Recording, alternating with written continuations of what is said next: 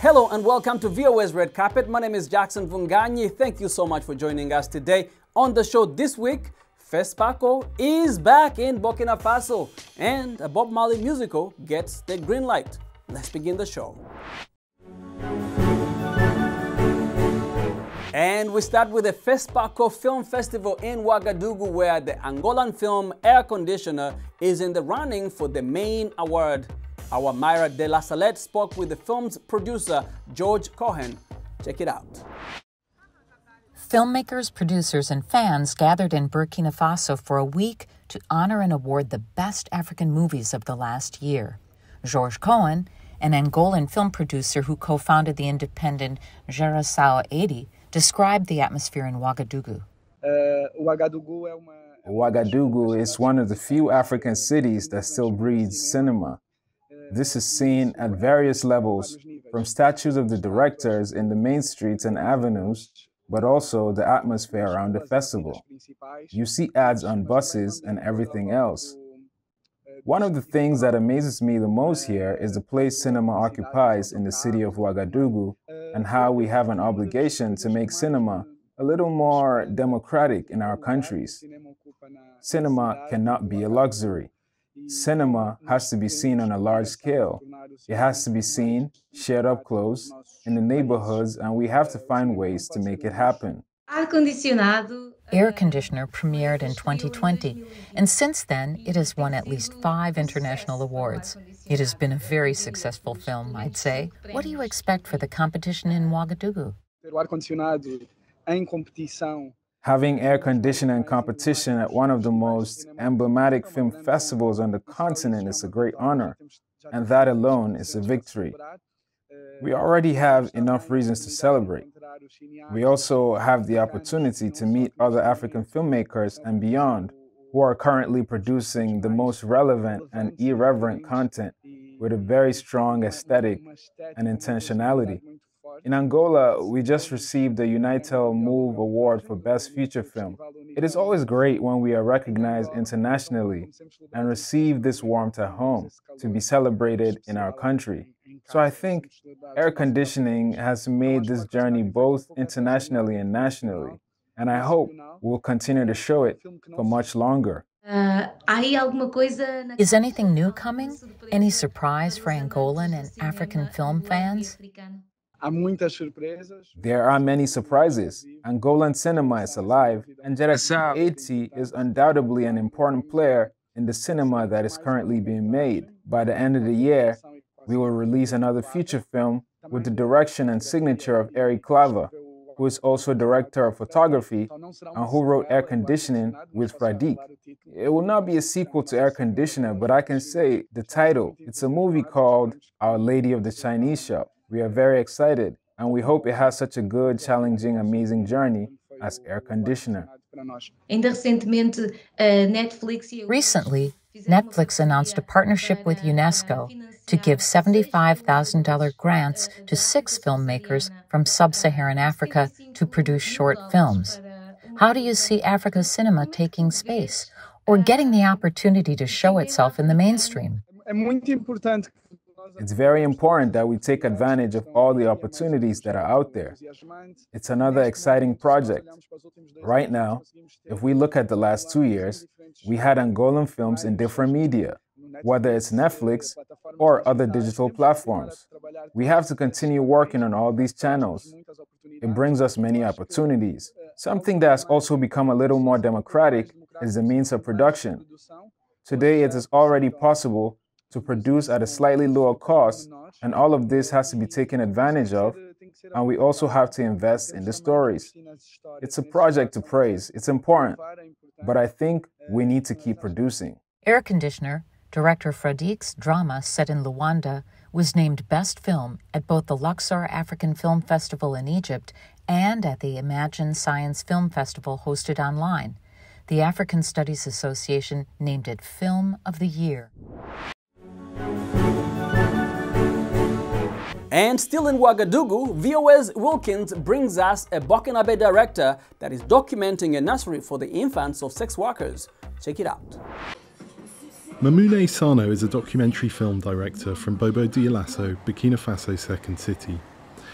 In 2019, he made a film which is to be screened at the Pan-African Film and Television Festival of Ouagadougou, or FESPACO, which begins on Saturday. Night Nursery follows the story of an older woman who runs a nighttime home for sex workers' children in Bobo Dioulasso. Sanu says he wants Night Nursery to humanise sex workers. The idea for me is to show another image of these sex workers, which is very rarely seen. I know that here at home and in the rest of Africa, this profession is frowned upon, but it is also the oldest profession in the world. When we see these girls, people say they are bad people because they are sex workers. FESPACO has been running since 1969, and this year will feature films from around 30 African countries in its official selection. Cinema professionals and cinephiles travel from all over Africa and beyond to attend. FESPACO is one of the biggest African film festivals, and for me to be selected and represent Burkina Faso in the documentary film section will mean this film will be seen by the whole world, not just Africans. The director of FESPACO says that this year the event will also host the African International Film and TV Market, known as MICA, for the first time. Because this year the MICA will be held here at FESPACO, we have invited platform leaders. I prefer not to mention names, who will come to Ouagadougou to find new projects that are in post-production and also films that are already finished but not scheduled for FESPACO, so that they can fit their platforms. Last year, FESPACO, which usually happens every 2 years, was cancelled due to COVID-19. Burkina Faso is also in the midst of a conflict with terror groups linked to Islamic State and Al-Qaeda. Burkina Faso's culture minister says it's important the festival goes ahead anyway. It is a challenge for the Burkinabe to continue to be able to revive this Africa cinema every 2 years, which is the cinema through which we can see the vision of Africans and the people who live on this continent. And I believe that all those who preceded me made sure that this cinema and all those who lived here in Burkina Faso found a common point of the African people. As for Sanu, he's hoping Night Nursery could receive an award and the recognition it needs to win a wide audience. Henry Wilkins for VOA News, Ouagadougou, Burkina Faso. And there are more African films screening at a festival in Silicon Valley. VOA's Grace Oyanobi reports that more than half the movies showing there are directed by women.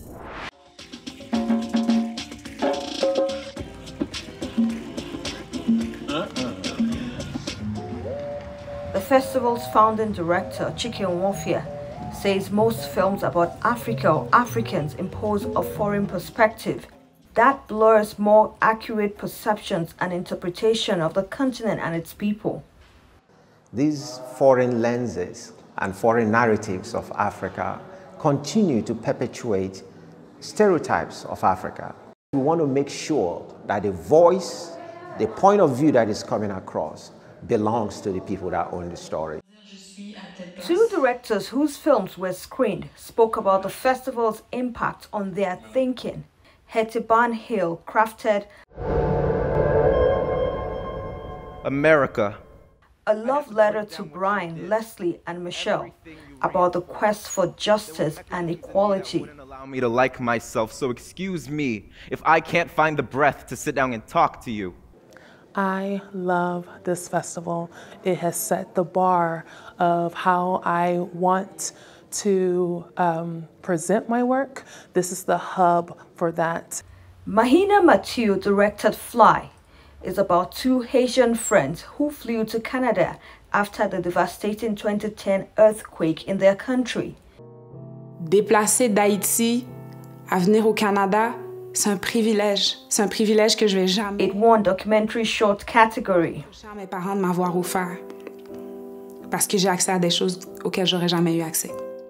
Hollywood and California and United States and the world in general hasn't been that good representing Black people, African people, people of African descent or African diaspora. So I think that this festival brings a new type of lens and narrative that is key to understanding better our communities. The festival awarded its highest honor, 2021 Cultural Icon, to Hollywood actor and director Ntare Moini for his dogged commitment to uplifting Africa's image through the creative arts. He has starred in films such as Blood Diamond and the TV series The Shine. I am beyond thrilled to receive this award today, and for me this is one of those moments where you get to sit back and reflect and give gratitude for being able to do what we do. He said he hopes the festival continues to grow and extend and continue to nurture the future generations of African filmmakers. The need for the festival persists. Founder Warfare says, you can use the arts in general, and in our case films, to really build and weave community. You can use films to provoke thought. You can use films to draw people together into dialogue. Festival vendors sold colorful jewelry, artwork and other tangible evidence of the African creativity captured on screen. Grace Oyenubi for VOA News. Now, as you heard in Myra's interview earlier in the show, Netflix is launching a partnership with UNESCO to fund 6 young African directors with $75,000 each to make films for the streaming giant. Ben Amadasun is the head of original content and acquisition for Netflix in Africa. The idea of the initiative is, to find, great talent, to look at, great folk tales, which in Africa is a big part of our heritage and culture, where folk tales have been kind of handed down in terms of our storytelling for many, many years. So we're looking for the talent that we bring onto this to the service, that are going to actually reimagine some really powerful folk tales from all across the continent. Amadasun told AFP that Netflix is working to establish itself on the continent by investing in young talent. We want the talent to actually, find folk tales that they actually love, or they feel there's an important message and learning, that is applicable to their life and their world, and being able to just, reimagine that into a short film. UNESCO said the new initiative was partly motivated by the desire to preserve certain traditions in danger of being forgotten as the COVID-19 pandemic continues to prevent cultural gatherings. Young filmmakers aged 18 to 35 can pitch ideas for the competition until November 14th.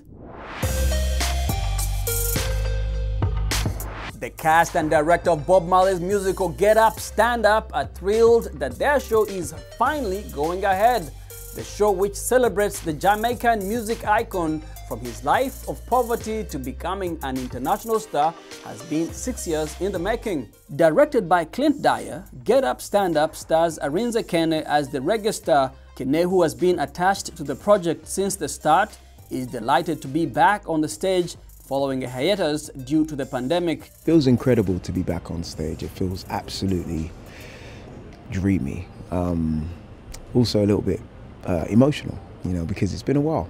The stage is one of my homes, and to kind of have to put it on pause for a year and a half is it's hard to do, so it's good, and audiences as well are loving it. We've had packed houses every night, and it's quite a thing. Live performance is irreplaceable.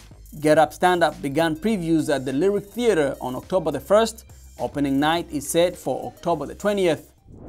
And with that, we come to the end of our show today. I want to thank you for hanging out with me. My name is Jackson Vunganyi. For more entertainment news, remember to check us out at voanews.com.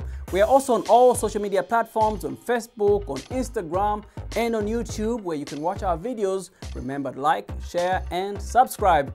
Until next time, goodbye, everyone.